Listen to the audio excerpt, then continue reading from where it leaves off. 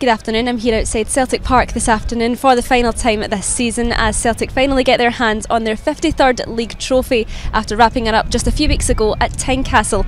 They are winless in their last 3 games, something that Postecoglou takes full responsibility for. He says it's his decision to make 5 to 6 changes every game, but that's something I doubt will come into the minds of the supporters during today's celebrations. But they come up against an Aberdeen side whose form has changed drastically for the better since Barry Robson became in charge. The former Celtic man has steered the Don ship to safety and secured European football for Aberdeen next season. Looking at the teams for today, Alistair Johnston returns to the Celtic side, but Dyson Maeda will miss this one out through receiving a red card midweek.